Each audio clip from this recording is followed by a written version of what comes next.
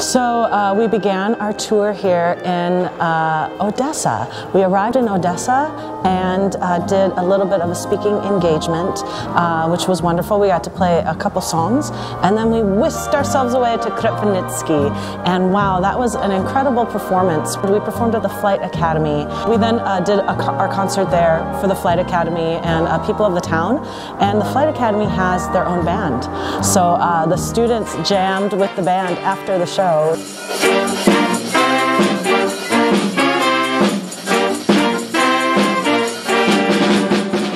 We then performed in Odessa to a fantastic audience. They had swing dancers asked if they could dance in the foyer on the way in, and we said, don't stop there. Please join us on stage as well.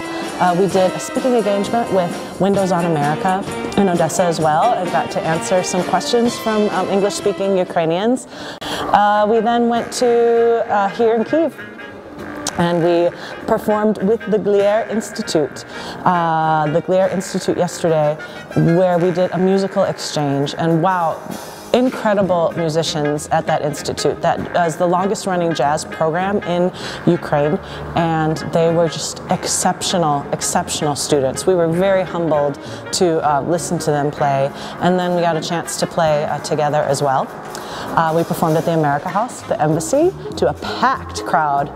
That was also a chance for us to talk to Ukrainians. Ukrainians practice their English, and that was really fun too. We got to do some kind of philosophical questions about music, which we also don't get a chance to do very often. So, and then finally ended our time here today with two performances here at the Hall of Officers.